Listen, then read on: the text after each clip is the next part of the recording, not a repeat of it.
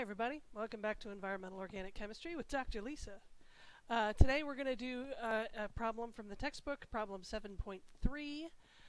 So this is a problem concerning partitioning of a chemical between water and different organic solvents. So this is actually, I like this problem because it's very practical. This is the kind of thing that we have to do all the time, like in the real world. So you're doing a laboratory experiment, and you're working with this compound over here. This is 1-naphthol. And this is a real chemical people actually use. It's an industrial feedstock for a lot of things. It's also produced as a metabolite, and lots of interesting stuff. So there's all kinds of reasons why you might be using this. And let's say you're doing your experiments in little serum bottles, 20 milliliter serum bottles. So you have 20 milliliter aqueous samples, and at every time point in your reaction, you want to extract the naphthol out of the water into some sort of solvent, so that you can then analyze it using gas chromatography. So you're given some choices of solvent, and hexane, benzene, chloroform, ethyl acetate, and octanol. And you're given the log of the KLW. This is the liquid to water partitioning coefficient. So in the case of octanol, this is the log KOW, the octanol water partition coefficient, and these are the same kind of coefficient but for other solvents. And so you can look at these numbers, and the question is, which solvent should you use, and how much do you need to use if you want to get 99% extraction efficiency, which is what we want, right? We want to get, now, could you do the math for 100% extraction efficiency? The answer is no, because you need an infinite amount of solvent to get 100% extraction efficiency, but 99% extraction efficiency is totally achievable, and we'll talk about why in a minute. So, which of these solvents should you use, and which solvent and how much solvent do you need to get this to work properly? So first thing, okay, let's talk about this compound. So here's your naphthol. It's a polycyclic aromatic hydrocarbon in a sense. It's got two fused benzene rings. It's basically naphthalene with an OH group on it. If we ignore this left-hand ring, it's basically phenol. What do we know about phenol? Well, we know that phenols are some of the best hydrogen bonders in the world. They're very good at both donating and accepting a hydrogen bond, right? The hydrogen here can donate a hydrogen bond, and this oxygen has 2 lone pair electrons and can accept a hydrogen bond. So it has some hydrophobicity because of the 2 benzene rings, but it's also got some polarity because of the OH group, and it's got definite abilities to hydrogen bond, both accept and donate. So when we look at the solvents, the one with the lowest KLW here among the 5 is N-hexane, right? N-hexane is just a straight chain, 6 carbons, no OH groups, no polarity at all, and no ability to hydrogen bond. Benzene is similar to the naphthol in the sense that it's got the aromatic structure. We know that aromatic rings have a very, very weak ability to accept a hydrogen bond. So maybe a little tiny bit of hydrogen bonding there, and maybe that's why benzene is more than an order of magnitude better as a solvent than hexane. Chloroform has a very, very weak ability to donate a hydrogen bond. I think we talked about that. Let me pull up the structure of chloroform here real quick, and I'll talk to you about why that is.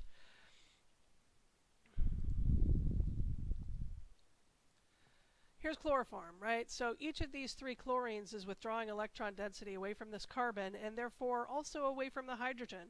And that leaves this hydrogen with a pretty substantial partial positive charge. And that means that it's a reasonable hydrogen bond donor. It's not great, but it's doable. It can donate a hydrogen bond a little bit.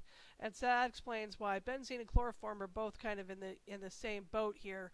Benzene can weakly accept and chloroform can weakly donate a hydrogen bond, and so both of them are doing better as extraction of solvents than N-hexane.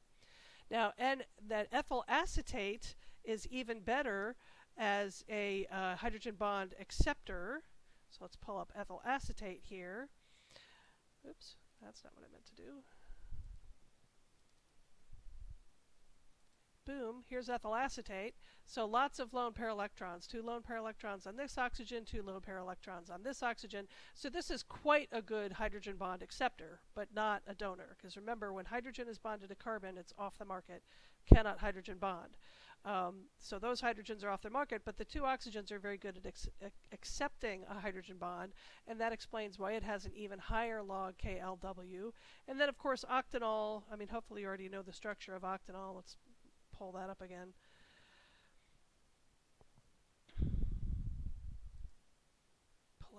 this is extremely boring, but worth showing the image here. So here's your octanol, right? Just a long straight chain, but it's got the OH group on it. So octanol can both donate and accept hydrogen bonds. And so it's a good match for 1-naphthol, and that explains why it has the highest log KLW value. Okay, so just looking at the numbers, I mean, you don't have to do any math. You can just look at the numbers and say octanol is the best solvent. It's going to have the lowest amount of volume. You're going to need the smallest amount of volume to get 99% extraction efficiency of this chemical. But you also have to have a little practical knowledge here and realize that octanol is not a good solvent for gas chromatography. Precisely because it can both donate and accept a hydrogen bond, octanol is quite viscous and it has a high boiling point. And when you're doing gas chromatography, you need things to boil. You need to get them in the gas phase. So octanol is shown here mostly just as an example, but in reality it's probably not the best choice for a GC solvent, so that would move us down to the next best choice, which is probably ethyl acetate. So that's qualitatively the right answer. Yes, absolutely, ethyl acetate is probably the best choice. But let's do the math and figure out how much volume of ethyl acetate I'm going to need to get 99% extraction efficiency. So here's our formula for what I'm calling F sub S, which is the fraction of the chemical that's in the solvent phase, right? So that's going to be the mass of the chemical that's in the solvent phase divided by the total mass. And in this case, we've only got two phases. We got the water and we got the solvent. So in the numerator, we have the mass that's in the solvent phase, which is the concentration in the solvent times the volume of the solvent. And the denominator we have here, this is the mass in the solvent, and plus the mass in the water, which is the concentration in the water times the volume of the water. And the trick here is to recognize that KLW can be expressed as the concentration in the solvent over the concentration in water. This looks terrible. But anyway, so knowing that, we could go up here and we could divide every term in this equation by CW, so that this becomes CS over CW. So we substitute in a KLW right here times the volume of solvent. Same thing in the denominator. And then over here, when we divide this CW by CW, it just disappears, right? They cancel each other out. And so we end up with this equation. And, it's not a line, right? I mean, you can look at that equation. It's very clearly not y equals mx plus b. This is not going to give us a line. So now we need to solve this for the volume of the solvent. And so I've just done some rearranging here and solved this equation for the volume of solvent. And so we can put this in here. And of course, the fraction in the solvent, F sub S, is 0.99, right? Because we want 99% extraction efficiency. So F sub S is 0.99. So you plug those numbers in here, and you're going to get make that a little bit bigger so you can see the formula.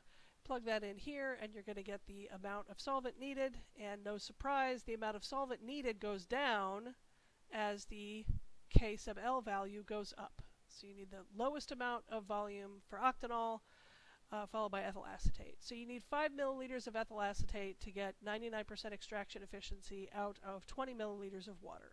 That seems reasonable, right? I can deal with that. For chloroform, you need 30 milliliters of chloroform to extract 20 milliliters of water. Well, so your concentration is going to go down. That's not great. Benzene, about the same, 26 milliliters. And if you're going to use hexane, you need 600 milliliters of hexane to extract 20 milliliters of water. That doesn't make any sense. That's insane. So hexane, you go broke just buying hexane. The stuff is not cheap. So clearly, ethyl acetate makes sense. I think 5 milliliters is a reasonable number. And so you could do this plot here of the log KLW versus the volume of the solvent required to do the extraction. And that would give you, I believe it's this one. No, maybe not. So we could just plot this. Insert. Nice plot here. And there we go. So the volume of the solvent that you need over here on the y-axis goes down as the log KLW value goes up. That's what you expect, right? That makes some sense.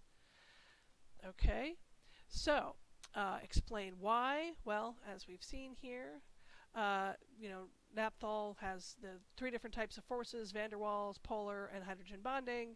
And the octanol is the only one that can do a good job of both donating and accepting a hydrogen bond. But again, it's not the best choice because it's not a very good GC solvent, so ethyl acetate is going to win. Okay. Next part of the question, what if you extract twice? If you extract twice, then in the first extract, you only need to get 90% recovery. Because in the second extract, you'll get another 90% of the remaining 10%, and you add those together, and you got a 99% extraction. And now, if this was a linear relationship, right, then it wouldn't matter. You would just, you'd basically just use half in the first extraction, half in the second extraction, and the total amount would be the same. But because it's nonlinear, it turns out it does make a difference.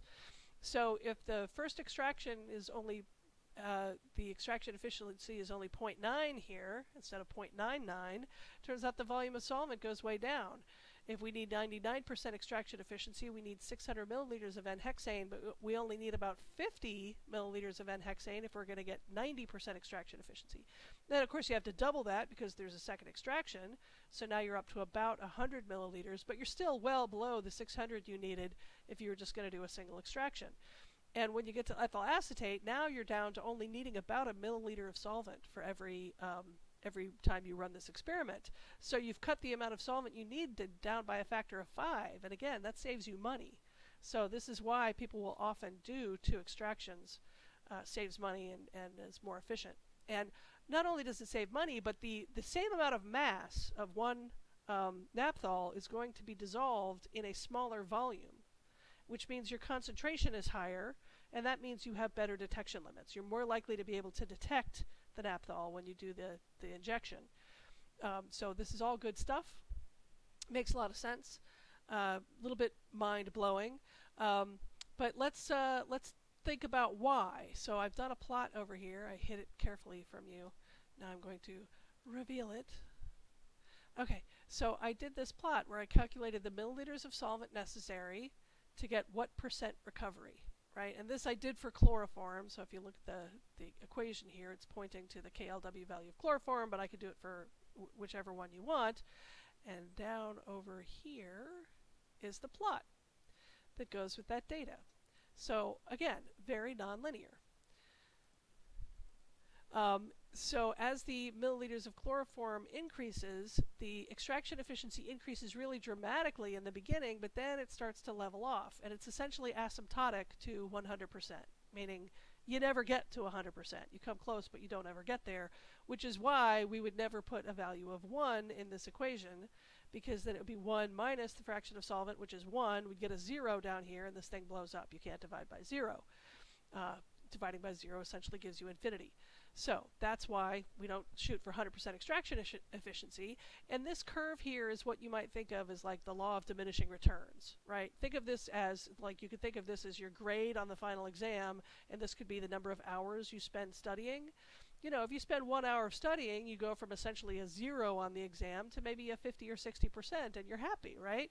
You spend 2 hours of studying, and next thing you know, you're getting a B. You spend 4 hours studying, and you're getting an A. But if you want to get 100% on the exam, you have to study essentially forever. So somewhere between 4 hours of study and forever of study is your break period. That's the break point where you say, okay, I've done enough. Doubling your effort, going from 1 to 2 hours, more than doubles your score. It has a dramatic increase on your score, but doubling your effort from 2 hours to 4 hours has a much smaller impact, right? So these are the trade-offs that you make. Okay, so that's extraction efficiency versus the milliliters of extraction solvent. Again, we could draw this same plot for any one of these KLW values. And what would happen is, as the KLW value gets better, so here I'll just put in another value here. I'll put in 800, which is basically the value for octanol, and watch what happens to this curve over here when I hit enter. It increases much more quickly because you need smaller volumes of solvent over here to get good extraction efficiency, but it still levels off and is asymptotic to 100%. So I'll hit undo here and go back to where we were. Okay, and then there's a final question here. What if you add some salt? What if you add 3.56 grams of sodium chloride to the water sample before you do the extraction? Why would we do this? Well, we know that the salt has the salting out effect, and we can use the Sessionow constant to predict the amount of that. And so if you add salt, you're going to actually increase the KLW value. Okay? And we know this. We saw the equation for this. This is the Seshnow equation. And the Seshnow constant for 1-naphthol is actually given in table 5.7. Seshnow constant's 0.23. And it turns out that 3.56 grams of sodium chloride is all of the salt you can possibly dissolve in 20 milliliters of water. You do the math here, and it comes out to be about 3 molar sodium chloride. So that's the molarity you're going to fit into the Seshnow equation. And when you do that, you're going to get this equation. Remember this equation from the notes. The ratio of the KO, I'm using KOW here, but it could be any KLW in the presence of salt divided by KLW with no salt, is equal to 10 times KS times the salt concentration in molar units. So we can use that equation. We can plug this in here. So this is the KLW when there is no salt, and here's the KLW in the presence of salt. Again, here's my equation. Make this a little bit wider so you can see it better. There's the equation. So that's the original KLS, B79, times 10 to the value of 0.23, which is the Seshnow constant, times 3.05 moles per liter of sodium chloride. So in this case, because we've really loaded the system up with salt, our KLW value has gone up by a lot, right? So we can just take the ratio of these two, and we can see it's gone up by about a factor of 5, right? So remember when we were doing the problem in the Arctic Ocean, we said the ocean is 0.5 molar salinity, and at a KS value of 0.25, I think we had a 33% increase in Henry's law. But here we have much more salt. You know, now we're up to 3 molar salt, and now we have a 5-fold increase in KLW because of the salt. And so because KLW increases by a factor of 5, the amount of solvent you need decreases by about a factor of 5. So we go from 1 milliliter of, needing 5 milliliters of ethyl acetate up here, to now only needing 1 milliliter of ethyl acetate if we extract twice. If we extract once. If we extract twice, we need even less. Okay, so this is if you do the extraction twice. So adding salt can force the chemical, basically squeezes the chemical out of the aqueous phase and into the solvent. All of this is based on the assumption that the salts do not dissolve into the solvent at all. Maybe not a perfect assumption, but not bad. Good enough for what we're doing. So anyway, that's the point. The chemical... there's a couple of different ways to skin this cat, right? You pick the right solvent, you could extract twice. Adding the salt, that gets expensive. This is a lot of salt, but if you're really having a hard time getting a good extraction efficiency, and this is a very difficult system, that might be something to investigate. Maybe you don't need to add the full 3.56 grams of sodium chloride. Maybe you could add a smaller amount and still get the extraction efficiency to where you need it to be. These are the levers you can pull. You can choose your solvent, you can choose the amount of solvent, you can choose to extract twice, maybe even 3 times if you think it'll help. You can add salt. There's a couple things that you can do to try to increase your extraction efficiency. So your homework problem is to do basically the same thing except for your chemical, whatever your chemical might be. And of course the answer is going to be very different depending on what kind of chemical you have. If your chemical is completely nonpolar, you might find that N-hexane is the best solvent. But if it does have any hydrogen bonding ability, probably one of these guys is going to be the best choice. So good luck with that, and I will see you on the other side.